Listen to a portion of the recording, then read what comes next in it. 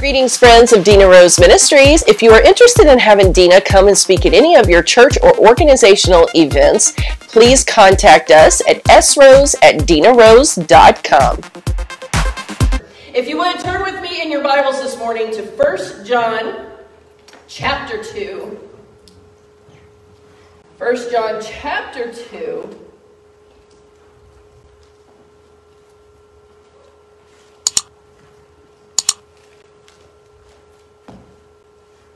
We're going to start right there at verse number 15. Stand with me for the reading of God's Word. 1 John 2:15. Do not love the world or the things in the world.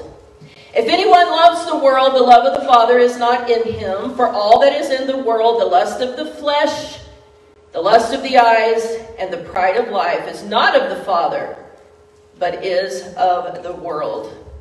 And the world is passing away and the lust of it. But he who does the will of God abides forever. God, we thank you so much for the reading of your word today. Open our ears of understanding and teach us what you long for us to know. In Jesus' name. You guys may be seated. I'm going to read that to you again, this time from the New Living Translation. Steve will have that up on the screen for you for those of you that don't have a New Living Translation Bible. But this is how it says it in just a little bit different wording. It says, do not love this world, nor the things that it offers you. For when you love the world, you do not have the love of the Father in you.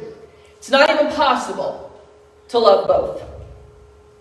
For the world offers only a craving for physical pleasure, a craving for everything we see, and pride in our achievements and possessions.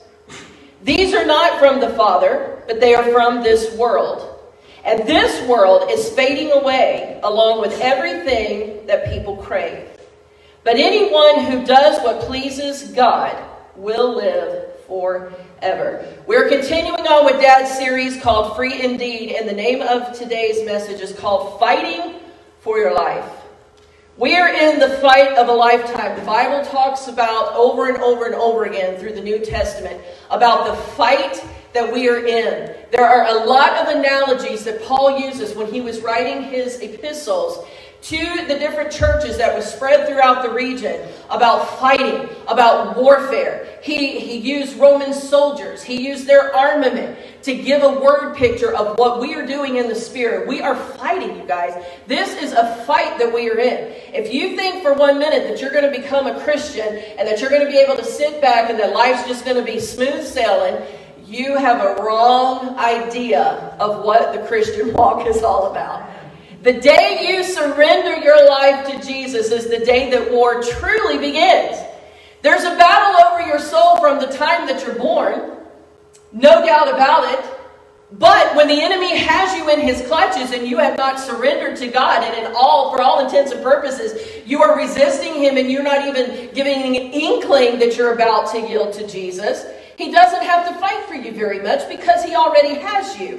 He spends his focus and his attention on those who are already submitted to Christ, who are doing damage to his kingdom. And that's where the warfare amps up. However, the Bible tells us that the gates of hell do not prevail against Christians. And I want to take you guys back in time. I believe it was 2004. Whenever I was driving down here at the time, we did a series on a Tuesday morning. Who was around back then that remembers coming to that? Any of you guys in here back then? Not sure. A lot of new faces since that time. But me and the kids were driving down here on Tuesday mornings, and we had a Bible study. This was over in the old church. I think it was 2004. We moved in here in 2007, right? And so we were driving down there to the little old building, the little old church, and we did a whole series called Storm the Gates. We had on our battle fatigue and everything, and we were walking you through spiritual warfare and the fight that is over your soul. You can't get saved and then just sit there and just go on about your merry way. It becomes a fight at that moment. In that series, we learned that the gates of hell do not prevail. We learned that gates are stationary. Gates don't move. All right, think about your home. If you have a gate around your property, or maybe you live in a gated community, gates around castles and all of this, gates don't move. So when the Bible tells us that the gates of hell will never prevail against the church, that is a picture of a church that is marching forward as the army of God, taking back everything that the enemy has stolen. And we have a promise from heaven that when we engage in that type of battle, in that type of warfare, that there is no way that the gates that surround the kingdom of hell will ever stand and prevail against our forward attack. That is an amazing promise from the Father. So today we're talking about fighting for your life. How bad do you want to make sure that not only your life, but the life of your children and the life of your grandchildren and so on and so forth, all the way through the generations, make it to heaven? We all want to make sure that that happens. So we have to fight. We have to fight. Over the last couple of weeks, Dad has looked with you guys at defeating the pride of life. He's looked at with you at defeating the lust of the eyes. And today, we're going to talk about the lust of the flesh that we just read about. Automatically, whenever I say that phrase, probably, I would say at least probably 80% of you in here and those watching on the online, whenever I say the lust of the flesh, our minds tend to gravitate towards that of a sexual nature. And we are going to look at that today. But as we delve into these scriptures, I want to remind you that the lust of the flesh is not only just about sexual issues in our life.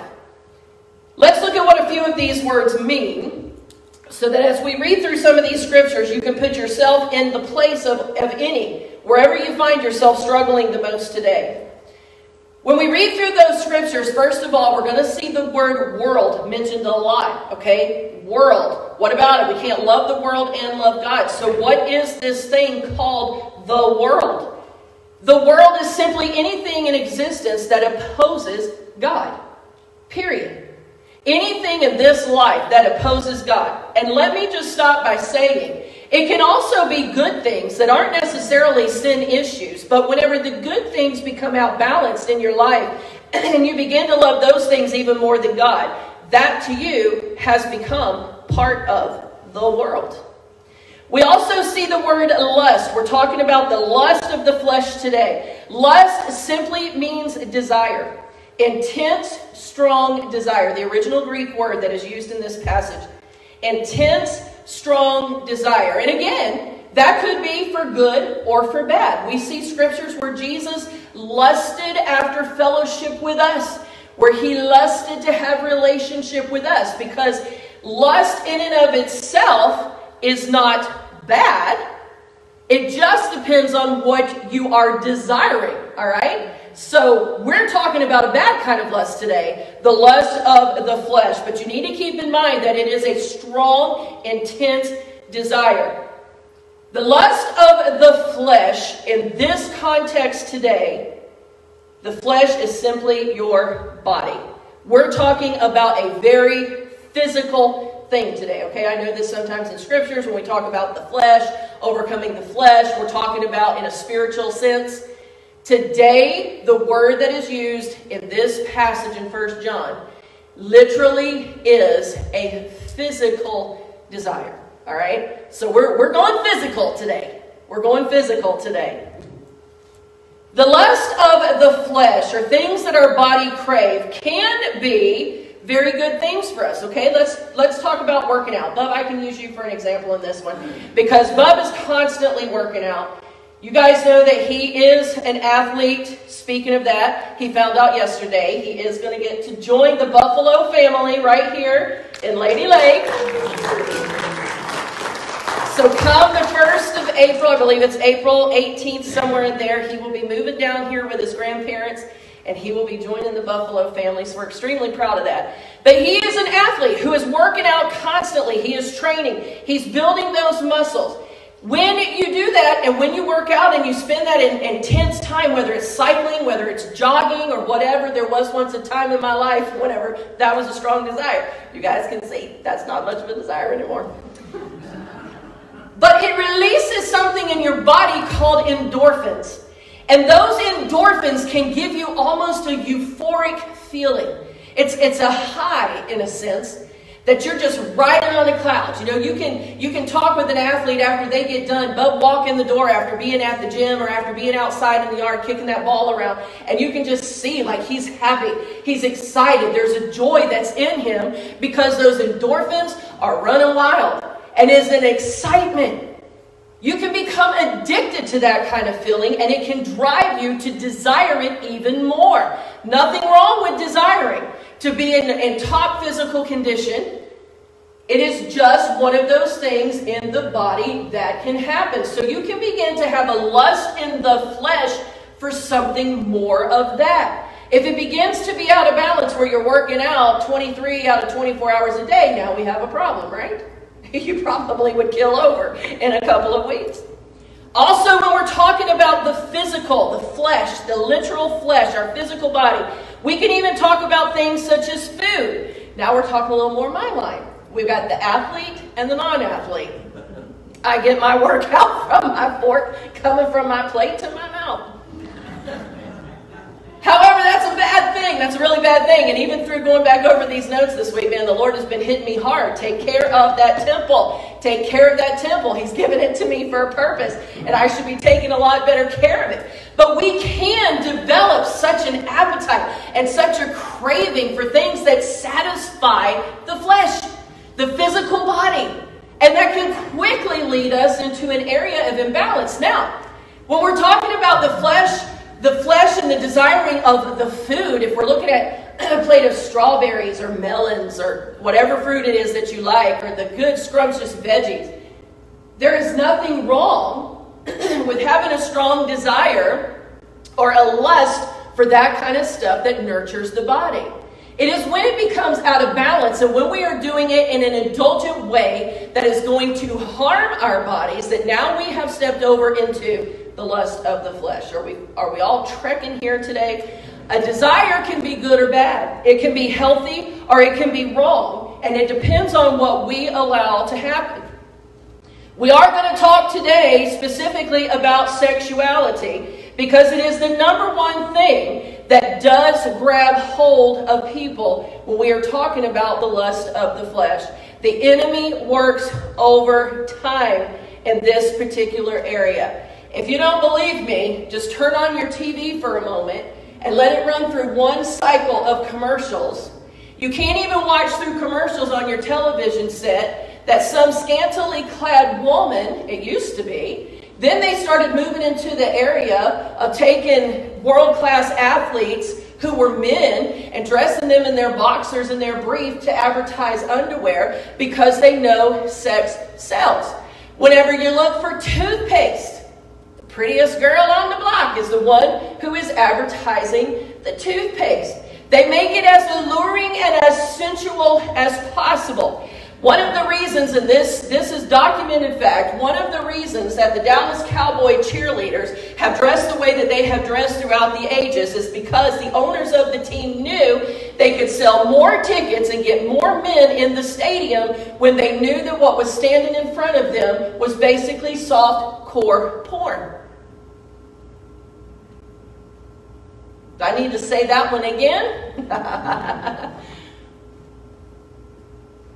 Sex sells. Unfortunately, sex sells.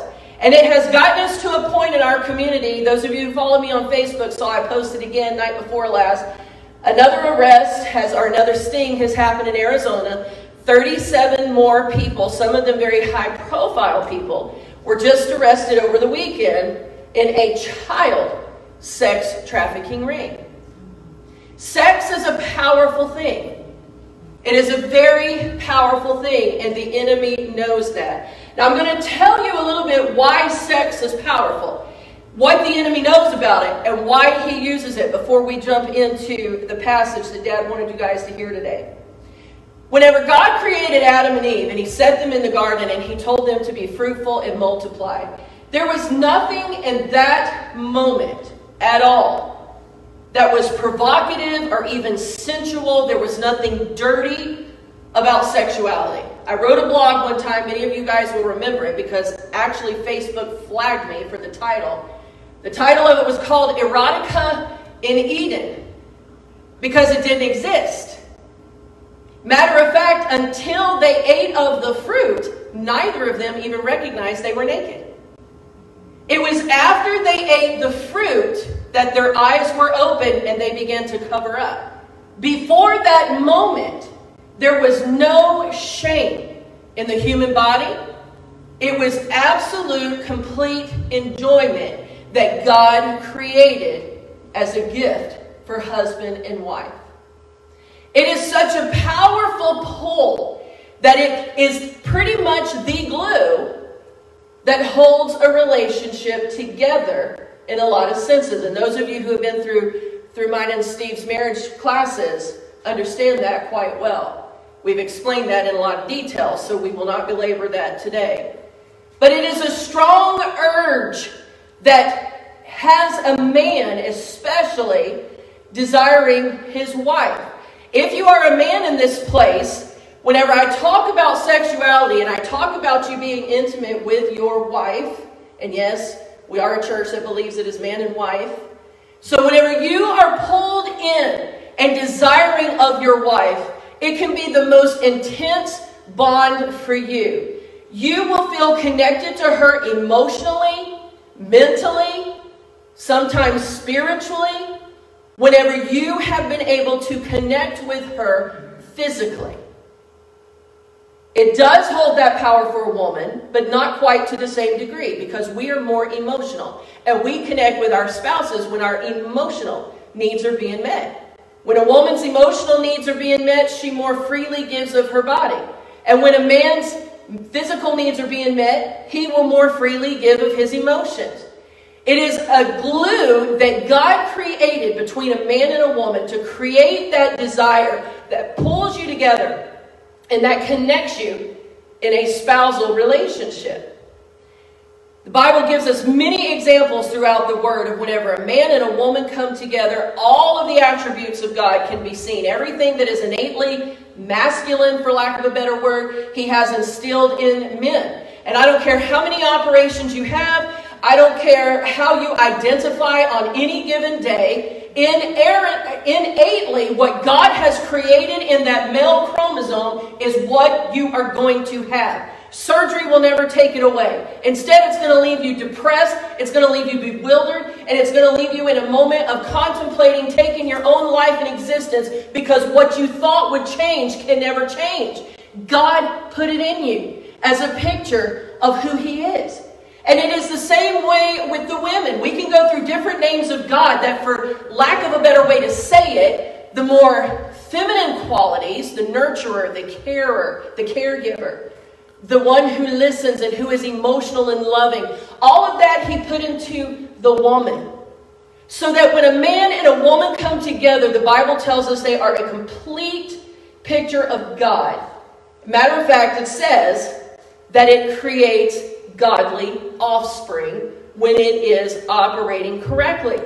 Now, Satan knows that. He knows that. He knows the glue. He knows the power. He knows what it is going to do in the life of a man and a woman whenever it is operating correctly. So he has set out to profane it and to make it as dirty, as lustful, as meaningless as possible. And the thing about it is that when we operate and when we allow that lust of the flesh and the physical desire in our sexuality to overtake us in an unhealthy way, there is never enough of it. That is the way that the flesh works.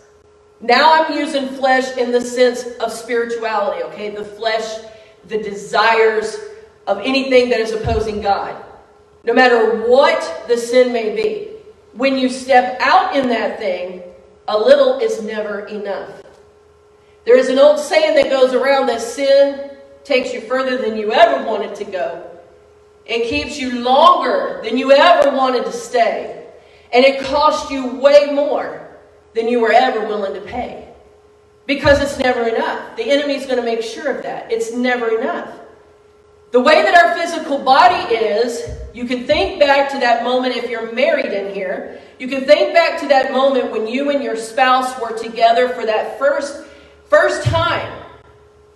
And the encounter that happened.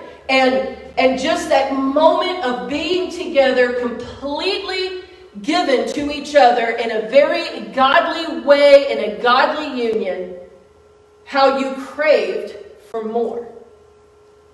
Now, in a natural sense, the way that God created it in the confines of a godly home and a godly marriage, that is a good thing. But it is whenever our lusts and our desires for that begins to overtake us to where it becomes unhealthy, now we have problems. Do you know that 70% of men in church, okay, I'm talking about church men. Now, the way that this is defined, okay, I'm not talking about people that come once a month or people that come on Christmas and Easter. I'm talking about men who attend a service at least 2 times a month, regularly and faithfully. 70% of those men have sexual addictions in their life. Some of those addictions, maybe they haven't even acted out yet against their spouse. Maybe they are requiring their spouse to do things that are uncomfortable.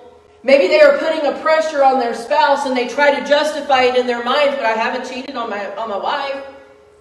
But it is unhealthy, an unnatural lust, an unnatural desire that has developed that is pushing them to the brink of acting out. However, in this sense, 70% of godly men who attend church at least twice a month are acting out through avenues of pornography, self-activities, and I think you guys can know what that means without me having to go deeper into that word, and outright adulterous affairs on their spouses. Turn with me to Proverbs chapter 1. Proverbs chapter 1, and Dad wanted us to work all the way through this chapter today. We will try to do that quickly. But it is a chapter that talks about the danger of lust. Now here's what I want to tell you. It's just like with anything else, okay? You can have a desire in your life to do something. Maybe you have a desire to go ride a roller coaster. Not me. My Bible says, lo, I am with you always. Lo, I am with you always. So I don't get on those big, tall roller coasters for those of you that just... But maybe you have that desire today. You want to go out there and you want to jump to the next theme park and go ride a roller coaster. Nothing wrong with that. It's just a little desire. All right? It's just something fun that you want to do. You're going to jump in your car and go do it. When that desire takes you a little further, then now you have to attach a little rubber band around your ankle and start jumping off of things like the Empire State Building, defying gravity and defying life itself. We may have developed into something a little more dangerous. There is a progression that can happen whenever it comes to lust. All right, Proverbs 7 verse 1. Sounds like you guys are there, so let's get started. My son, keep my words and treasure my commands within you. Keep my commands and live, and my law as the apple of your eye. Bind them on your fingers, write them on the tablet of your heart. Say to wisdom, you are my sister, and call understanding your nearest kin, that they may keep you from the immoral woman, from the seductress who flatters with her words. Now we're going to read here today about a very real incident with a woman. This incident was actually captured out the window by King Solomon. He watched this incident happen. It happened in front of the king. So let me go ahead and insert this here. Beware, your sins will find you out. Because there is nothing ever truly secret. Solomon, the king, observed this going on, and he decided to write about it, some words of wisdom to watch us. But we need to keep in mind that it is actually a spirit that we're dealing with in some instances. Okay, the first time that you have sex outside of the confines of marriage, fornication is sex outside of marriage if you're not married. We've got 2 singles who see each other, one thing leads to another, and then there you have it. That's fornication. Adultery is whenever you are married or the person that you are engaging is married and you guys have relations together. Now you've committed adultery. Both are equally wrong in the sight of God. So don't sit there and think that I'm single. It's okay, I'm not married. I'm not committing adultery. No, you're just committing fornication. And it's equally wrong. The very first time that you do that, outside of the confines of marriage, you have just opened the door for a spirit to attack you, a spirit of lust. We're going to read about that in Proverbs chapter 1, or chapter 7. I want you to think about that. It's the same thing with anything that we do outside of the bounds of God, whether it's alcohol, whether it's drugs, anything that we take the first time opens the door. Dad's been talking to us all month long about opening doors, inviting trouble. The very first time we engage in that kind of activity, we are inviting trouble. Does that mean that the first time that you do something like that this spirit's going to jump on you and now take residence in your soul? Because remember, he's taught us through this series that Christians can have devils. They cannot live in our spirit. We're not demon-possessed, but we are demon-oppressed and we are demon-harassed when we open the door in our soul realm, which is the seat of our mind, will, and emotions, to where we just can't break through and get victory over things because we have allowed an enemy to come in and set up a throne in our soul. We want to be very careful about that, and we want to be very careful about keeping doors closed. It is not worth it. When we think about it in that context, and if I step out and do this, I'm opening a door and just inviting the enemy on in. Trust me, all you have to do is give it a little crack, because the enemy is not a gentleman. He's just going to push it and barge his way on into your life. You can do it once, repent before God and move on, and no spirit comes in. But why would you take a chance? The reason why I know that this is a super powerful thing is because in the occult world, do you know the way that they initiate new cult members in? It is through gang rapes that happen by the high priest or priestesses of an occult coven. It always involves a sex act of some kind. Dr. Terry Weir calls it an STD. It is a sexually transmitted demon. It is the number one way that demons can have access to our life. The occult knows that quite well. Now, I'm not asking you to step out and study into the occult, because it's actually very dangerous if God has not called you to do it. There have been many spirit-filled men and women of God who set out to expose the occult, who got sucked into it because it's a powerful world. And if God hasn't called you to that, don't do it. Don't even attempt to do it. But their rituals, aside from bloodletting, which happens in these sexual encounters, always involves a sexual encounter, because they understand sometimes better than we do in the church. Do you know that the enemy knows every word of the Bible? The Bible says that the demons fear and tremble. The demons know the word. When Jesus came out and the demoniac came running out of the cave, what did the demons speak through him? What are you doing here, you son of God? It is not your time yet. Even they knew the word. And I'm here to tell you, if you want to succeed in your Christian life, in this fight for your life, if you want to fight to maintain control of your own salvation and the salvation of future generations in your lineage, you better learn the word, because the devil knows the word. When Jesus was taken out into the wilderness for his 40-day temptation, what was it that Satan used at him? The word. How did Jesus overcome him during the 40 days of temptation? The word. Satan knows enough of this Bible that he can take one verse, or he can take half a verse, and he can twist it around, just like we saw him do with Eve. He twisted the statement just a little bit, caused her to believe just a little bit different than really how it was conveyed, and off into bondage they went. And here in bondage we still are in 2021. You have got to know your word, because the enemy knows the word. The occult knows enough of the practices that have power to be able to pervert them and to harness the power in an evil way. And it is time that the church understands those things to take back that power. We had a young girl, and I hadn't anticipated sharing this, But we had a girl that had come to our church when Steve and I were attending a different church, and deliverance was part of what we did there. And she came in, and partway through the worship services, you could see those devils starting to manifest. You know when somebody's got devils. Come to find out, this girl was in a coven. She was actually the priestess of the coven. She was the one who the people in the coven would actually drink of her blood at these initiation services. That's how high up she was. And when we sat down to talk to her and to carry her through deliverance and to bring her to a relationship with Jesus and to get her out of that, because thank God, Jesus, no other name is more powerful, right? There is no rival. There is no rival. I asked her, and we got to talking, and I said, what was the lure? What was the lure? Her answer to me was power. Power.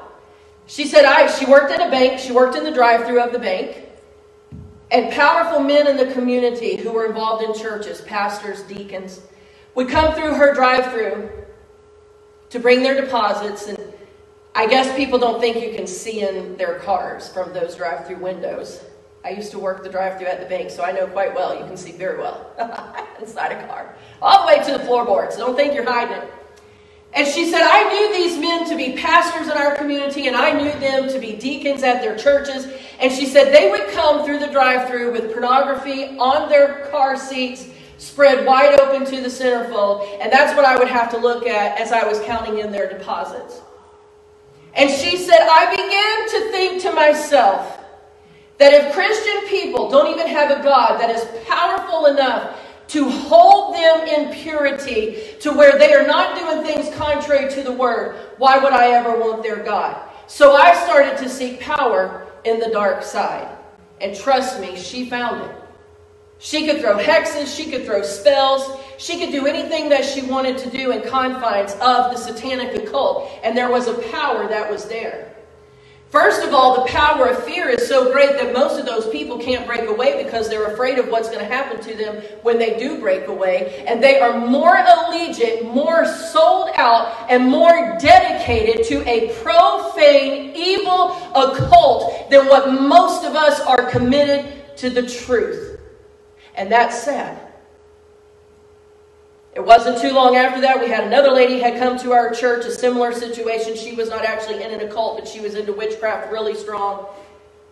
And it was the same story. We hear that over and over. When Steve and I do our youth ministry and we talk to youth who test the waters a little bit. Bub had a really good friend a couple of years ago that he was bringing into the home a lot. And we got to talking about him. And come to find out, this kid at 14 years old had done a satanic ceremony in his own bedroom to try to sell his soul to Satan because life was so out of control. His grandparents were Christians. He lived in their home, but there wasn't a view of Christ in the home.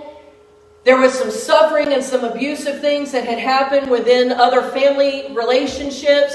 And what he saw wasn't lining up with what he heard about the power in the occult. It's time we do better. We are in the fight for our life.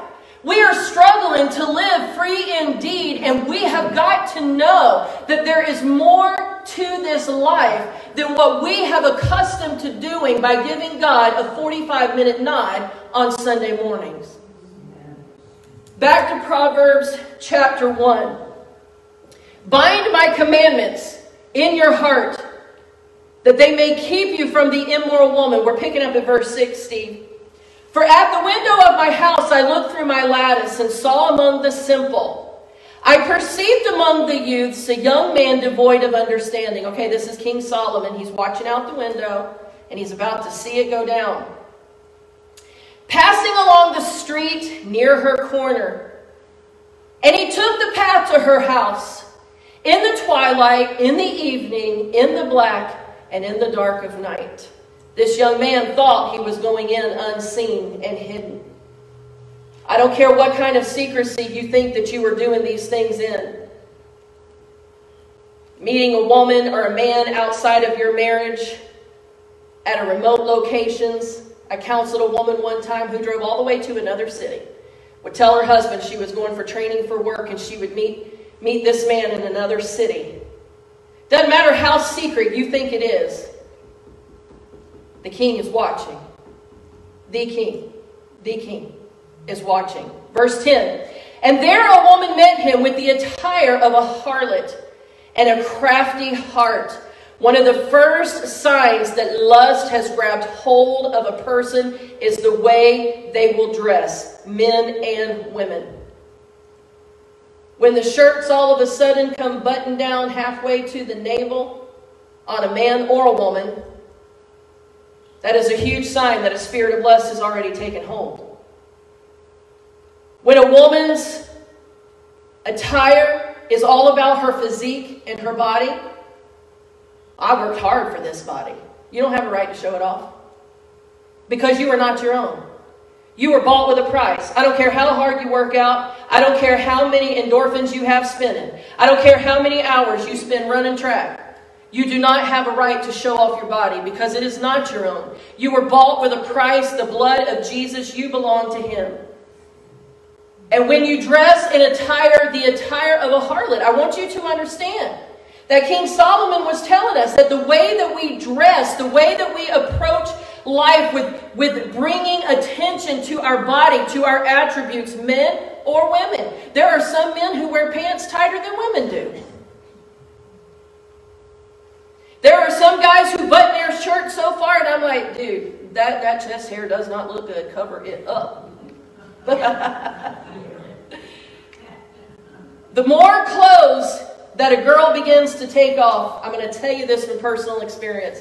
I can remember as I was getting closer to Jesus, and as he was really taking me through what we call the river, and I was stepping in deeper and deeper and deeper, he would tell me, if I would put on an outfit that was a little bit too form-fitting, and not saying that I would still get it all perfectly well, right now I wear tents because I've expanded my pegs a little. He would tell me, he would say, go change that. So I would ask Steve, I'd say, Steve, do you think this is provocative anyway? And of course, Steve's a man. He's like, no, that looks good. I'm like, okay, I really better go change it now. And as I was getting closer to God, one of the things that I noticed is he would make me cover up. You know, even if I didn't have on a really low-cut shirt, I'd go to bend over a pew, and it's just like the Holy Ghost would you just knew. You just know. When the man of Gadarene came running out at Jesus from the tombs, the Bible says he was naked. The chains couldn't hold him. When Jesus delivered him, what does the Bible tell us in the next scene? It says, here he came back clothed and in his right mind. The more a spirit of lust has a grip on you, it is going to be seen even in the outward appearance. And I'm telling you that from personal experience.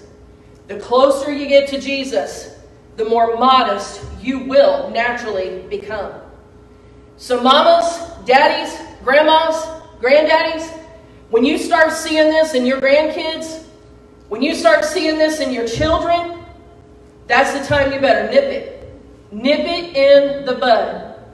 Confront that demon head on. Because the life of that child is hanging in the balance. And that spirit of lust can grab hold of that girl or boy, and that spirit of lust can get his clutches in so deep that they become the town harlot.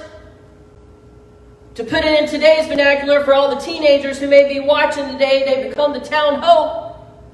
Stop it before the enemy takes them too far. Stop it. It's your job. It is your responsibility to stop it. There a woman met him with the attire of a harlot and a crafty heart. She was loud and rebellious. Her feet would not stay at home. At times she was outside, and at times in the open square. She was lurking on every corner. That spirit is constantly lurking for whom it can just attract and draw in. It's loud. It's a boisterous spirit. It's calling out to you because lust is so powerful and so strong. She caught him and she kissed him. With an impudent face, she said to him, I have peace offerings with me, and today I paid my vows. She can come across so religious and so spiritual. God would understand. We love each other. We're engaged. We're going to be married anyway.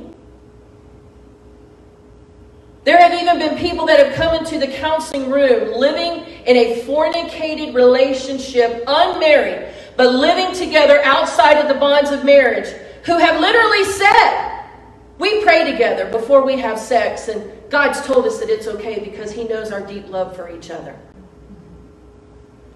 It's not Jehovah you're listening to. It's the God of this world you're listening to. But it is so cunning and so crafty, it can justify anything. So I came out to meet you, diligently to seek your face, and here I have found you. I have spread my bed with tapestry. I've colored the coverings with Egyptian linen. I have perfumed my bed with myrrh, with aloes, and with cinnamon. Come, and let us take our fill of love until the morning. Lust is always alluring. Those pornographic images on your phone, on your computer, you don't even have to go buy magazines anymore. You can pull it up with one click of a phone. It is so alluring. The girls seem so beautiful, and there are women addicted to pornography too, but not near as many as men. It looks so enticing, so inviting. It's so beautiful. She says to him, come and let us take our fill of love until morning. Lust will always masquerade itself as love. But make no mistake about it, it is not love.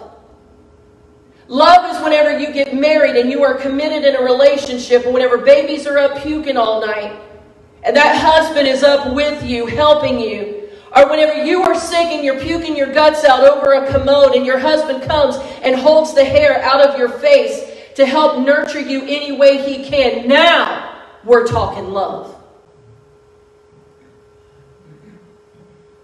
Luring somebody in because of a sexual act is not love, but lust will always masquerade. And here is the deal. You know those endorphins that we talked about with exercise? They're the same endorphins that are put off in your body in the moment of passion. That is one of the things that makes sex addicting. Because you have those endorphins, that feeling of a euphoric moment. They are the same hormones that are displaced in your body when you are looking at pornography. It causes a man or a woman to become attached to an image on a page. And it perverts sexuality in your life. It is alluring. And it gives you a feeling of satisfaction when you're done. But it is not love. And it leaves heartache in its wake. And trust me, I don't care how secret you try to keep it. The Bible says that God will work with you for a while. He will deal with you through your own convictions. But when you do not yield to the convicting voice of the Holy Spirit, He has no recourse left but to shout it from the rooftops. God will expose you because He loves you.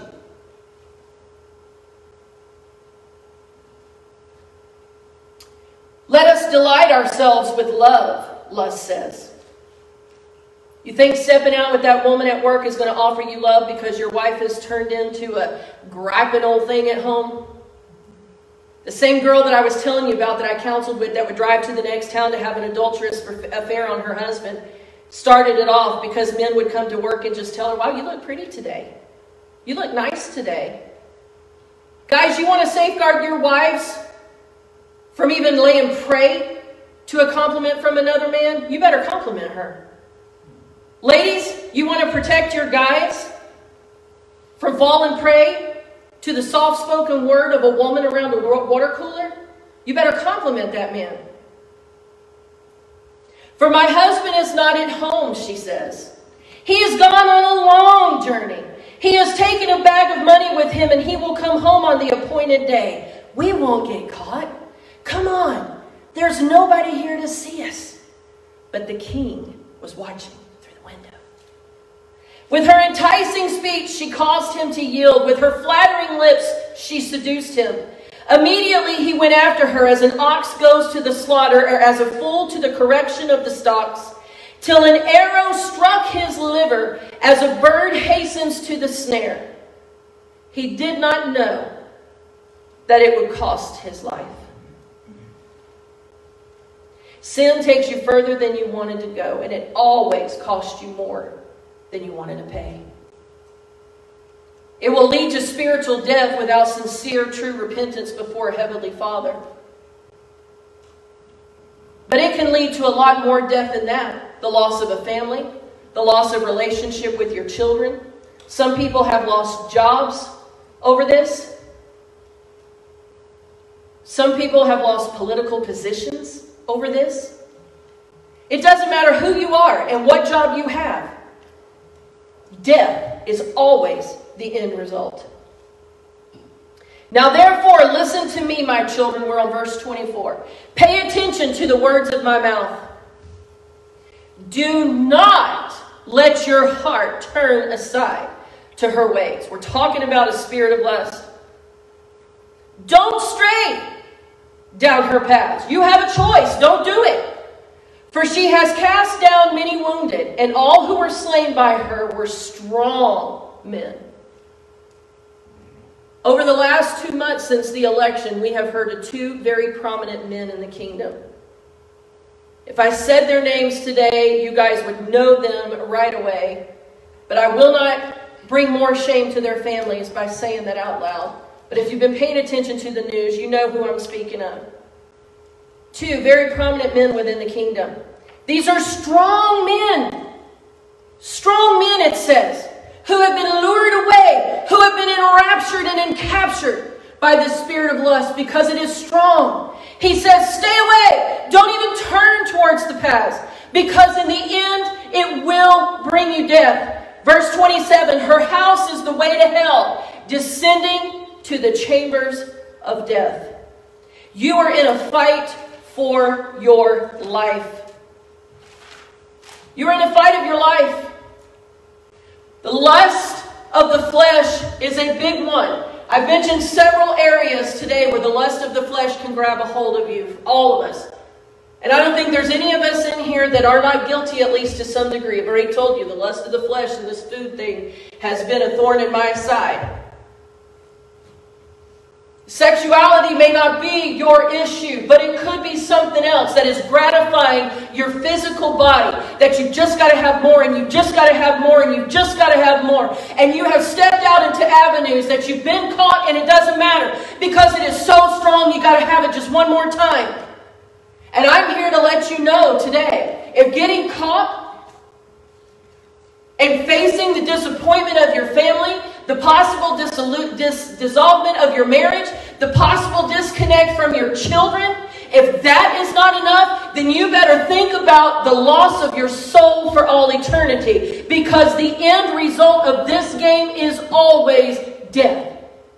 When God says, don't do it, don't put your hand on it, don't touch it, and we touch it anyway, I don't care how many times we come to church. The Bible says that there will be many who stand before Him that says, Lord, Lord, didn't we? Didn't we prophesy in your name? And here, I love that He included this one. Didn't we even cast out devils in your name? I love that He included that for us Pentecostals, because for Pentecostals, we seem to think that the climax of the Christian faith and the ultimate power in the pulpit is if we can cast the devil out of somebody. That's like the pinnacle, the end-all, end-all. And let me tell you something. The Bible says, didn't we even cast out devils in your name? And He is still going to look and say, depart from me, because I didn't know you. He loves the sinner enough to work through you, to work through your gifts, and to work through your talents, because He loves the sinner. But make no mistake, what God does in and through you, in and through your prayer, in and through your ministry, is no indication that you are really right with God. What indicates that you are really right with God is obeying His word. And if you are stepping out in this area, it is time to get it right. Go ahead and slip to the stage, please. We are in the fight of our life. It is the pride of life.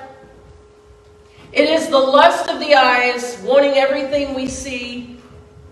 And it is the lust of the flesh. Those are the 3 big things that God talked about, the 3. Because all other sin lies right there, within those 3. Everything, if we went through all the sin that is listed in Scripture, we could find one of these 3 to categorize them in. And the lust of the flesh is To me, the strongest, and I believe that is why he listed it first in that verse. He listed it first because it is the most powerful. It is the strongest. It is the most gratifying. So what do we do? What do we do, Deena? What do I do? Yeah, I've had this addiction and I just can't seem to conquer it. Could it be that you are now wrestling with a spirit of lust? Could it now be that it has gone farther than just your flesh and your desires? That maybe you acting out on those desires has opened the door for a demon, for a spirit of lust to come on in and to take residence in your life. And I'm telling you, if that's the case, it doesn't matter how much you try to not do it again, it is going to take the delivering power of Jehovah God to break that spirit off of your life. And then you have to be faithful to close every door. I love the scene in the movie Fireproof where when he was dealing with this issue, he was so determined that he was going to get it right that he took his computer outside and he started bashing the computer, breaking it. If you got to throw your phone away, throw it away. You don't need it anyway. How bad do you want to be free? How bad do you want to be free? What lengths are you willing to go to make sure that every door in your life is closed? If that means quitting your job and working somewhere else, maybe you're going to have to do it. Because maybe that spirit of lust is working so strongly where you work that it is affecting you. Because you can be polluted and affected by the devils who come in your presence. When I mentioned that kid, there was a friend of Bub's. When he was coming into our home, and we had him coming into our home to minister to him. We were trying to get him saved. And we love the kid. He's a precious kid. Sweet spirit about him. But when he started coming around, we would have dreams. And I would have dreams and I knew, okay, there's something spiritual in the atmosphere. I didn't know exactly what was going on, but they were dreams not of a sexual context. Just dreams that I knew God was speaking to me. Things are happening in the atmosphere. So I went and I talked to the kids and I said, do you guys feel like y'all are having like any kind of struggles at all? And Kristen said, well, you know, Mom, it's so weird. I've never been a jealous person, but all of a sudden I'm just starting to feel like I'm jealous of everything. And I went and I talked to Bub and I said, Bub, do you feel like you've been struggling with anything at all? And he said, you know, he felt like maybe pride was a thing that was trying to get a hold of him. And I said that we got to stop this. People that you are around and that you allow into your atmosphere connect with you and create soul ties. And it could very well be that you have allowed somebody into your life that carries this spirit of lust, that it is on them, that somehow, whether through molestation, through their own promiscuous acts, whatever the deal is, that they have opened the door for this spirit to move into their life and to take hold. And since they've been around you, you've noticed your thought patterns have started to change. I can remember going to step out of my shower one morning and just out of the blue. Because one of the things that has always irritated me the most with people is this right here, when they're married. I have said it probably a million times. You can ask my husband. Out of all the things that people can do to their spouse, adultery is one that I just don't have tolerance for. Because you don't just fall into it. You have to lie. You have to sneak around. You have to meet up. You have to physically get your clothes off. There are so many steps you have to take that you don't just, oop, I fell into this. No, you didn't. It took a lot of effort to meet up. It took a lot of thought. And it's always just been one of those things that I've had the least amount of tolerance for. And when this kid was hanging around, I went to step out of the shower one day and just out of the blue, I can honestly say to you, if Jesus were standing here, because he is, I would look Jesus in the face and I would say the same thing I'm saying to you. Never in our marriage up to that point, and that we had been married about 30 years at that point, never in 30 years had I ever thought of cheating on my husband. Ever. It's just one of those issues that I have no tolerance for it. I'm not going to tolerate it in my life. Certainly not going to tolerate it in his. And I went to step out of the shower that morning and just out of the blue the thought hit me. Not of any particular person. But I thought, I could go cheat on Steve today and I wouldn't have any problem doing it. And I just kind of shook my head. You know how you just kind of shake yourself into reality? And I went, whoa, Lord, where in the world did that thought come from? Fortunately, I try my best to keep myself immersed in God's presence and immersed in His Word, that I saw it immediately, like before my second foot hit the little bath mat. I realized what the enemy was trying to do in my head, that he was trying to get inside my mind, all because we had the wrong influences that were coming into our home. It was for a right reason. We thought we were going to get this kid saved. And he did open up and he talked to us about a lot of things. He counseled with me and Steve, and we got pretty deep into his life, but he never yielded to the Lord. I don't care how strong you are. I don't care how right your motives are. When we are dealing with spirits and demons from hell, they are powerful. They are strong. And if you are not watchful, they will take you down.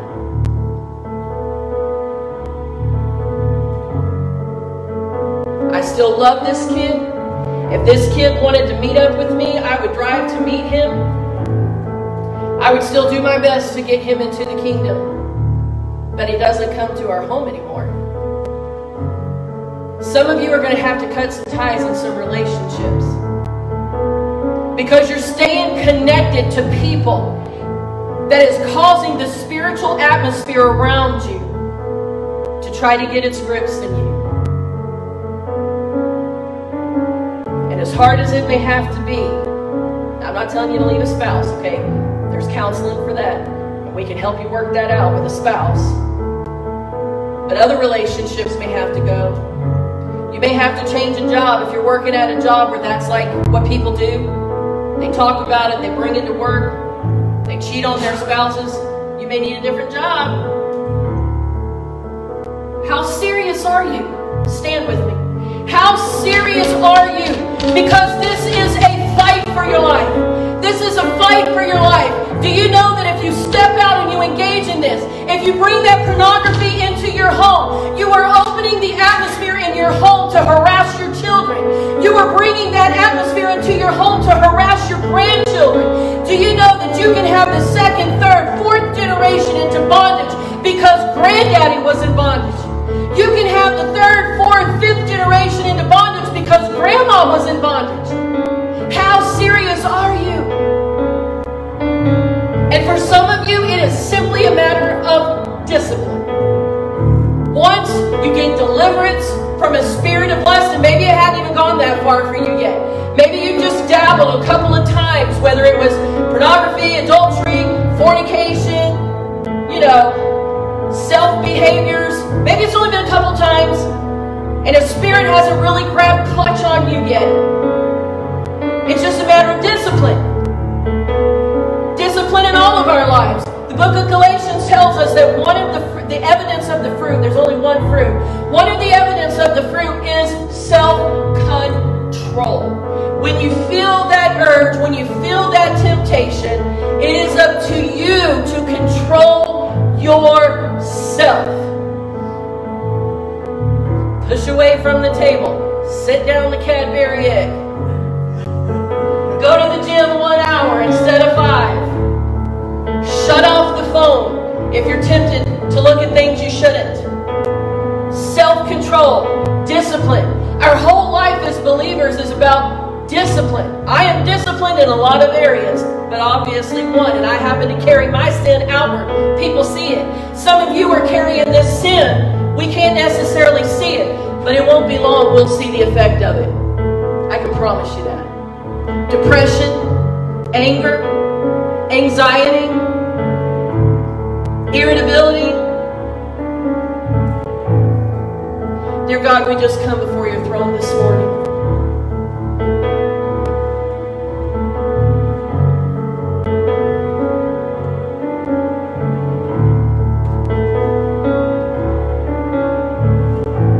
I know that you guys can pray in your seat where you are, but we're taking it a step further today. This is a fight for your life. This is a fight through your life and you are trying to live free. Some of you need a full-out deliverance from a spirit of lust that has had you bound since possibly you were a child. Maybe you were molested when you were a kid or were exposed to images that you never should have been, and you have wrestled with this lust your whole life. Maybe it is that you can never get satisfied. There's always got to be more, and you're not happy if you're not acting out in some way, and it is driving you into behaviors that are repulsive to God. And trust me, it will always take you further. You may think right now it's just a look. You may think right now it's just a self-behavior. But trust me, it is going to take you further than you wanted to go. Because the spirit of lust gets its grips on you, and it costs you way more than you ever thought you would pay. And if you really want to be set free from this thing, you need to get at this altar. Maybe it's not even a spirit of lust, but you just want God to help you with self-control. You need to get at this altar. I need to be at this altar with my food. The lust of the flesh that drives me to overeat. This doesn't have to just be a sexual thing. And let me tell you something. If you're sitting in this room today and you are too embarrassed to come down here to ask God to touch you, to ask God to help you be free, to ask God to help you be disciplined, then you are too embarrassed to live free. And I'm telling you, if you walk out of this place today, this is a word from God. I believe it in my heart. If you walk out of this place today and you don't get serious with God, it's going to ramp up to a new degree that you never thought would come. Because God is giving you the chance today. He is wanting you to make a radical step today. To be a warrior in the army, no matter how embarrassing it may be. Do you think it's easy for me to stand up here and talk to you about my food?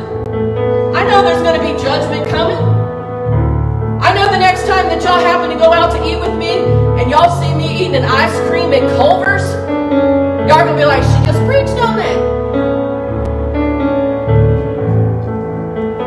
But if I want to be free, I've got to get real with you, and you've got to get real with yourself. If you want God to touch you in any of these areas today, I want you to come up front.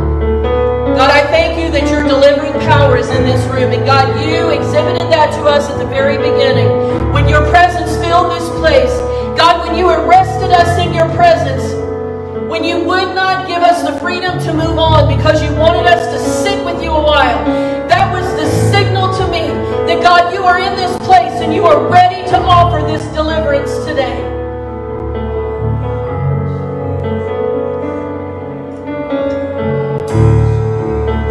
I will not beg you to come because I'm not going to beg you to want freedom. If you want freedom deep down inside, then you would be running to these altars. There would be nothing that would hold you back. If you are in the fight of your life and you feel this thing gripping on you, or you feel that it's just started, maybe it's tapping you on the shoulder. Hello? Hello? Then you would be running to this altar to keep that door closed. I'm going to give you 5 more seconds and then we're going to pray our benedictory prayer. But Deena, can I do this in my seat? You can. But if you're that embarrassed that you've got to do that, then the pride of life has already grabbed so hold on you that you're already way further gone than you thought you were.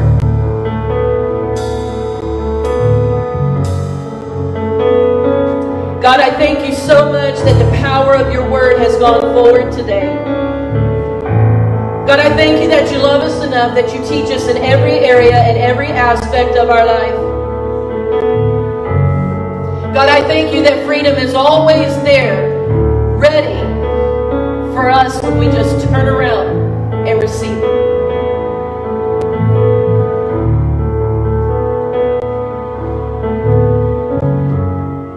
God, I pray for those who are watching online. If you're watching online and this has been you today, and you're saying, I wish I could run to that altar.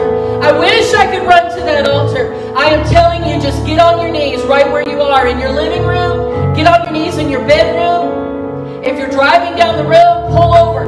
Pull over on the side of the road and get with God in this moment. Because God is reaching out to you. God will meet you at the altar right there where you are. God is ready to deliver you. He is ready to set you free. He is ready to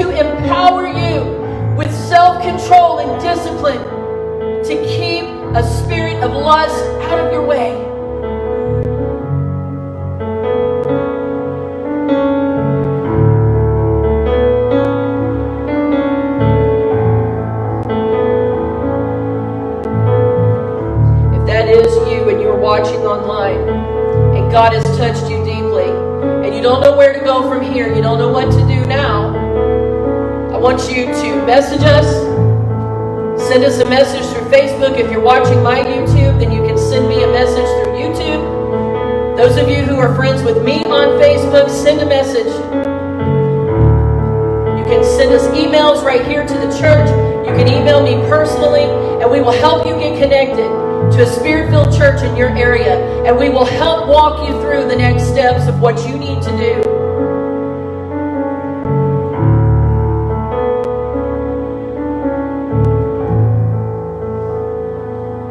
God, I love you so, so much. Raise your hands for the blessing. God, I pray over every person that is in this place today. God, that this word would not fall on fallow ground. But God, instead it is going to fall on soil that is ready to receive the seed of this word. And God, I pray that as they leave this place today, that these words will resonate within their heart. God, maybe they just need to share it with someone else whom they know is in bondage, that you will give them the power and the wisdom to know how to do that, God. Father, I pray that a blessing will overtake them such as they have never encountered before, and that this will be the most radical week of overwhelming blessing that they have ever encountered. And we will give you all the praise and all the